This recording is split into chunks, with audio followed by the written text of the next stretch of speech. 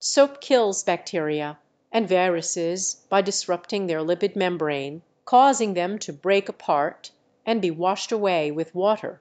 The hydrophobic tails of the soap molecules work their way into the lipid envelope of the microbe, breaking the bonds that hold the membrane together.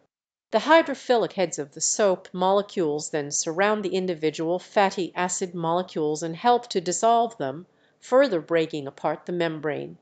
This is why washing your hands with soap and water is effective in preventing the spread of germs.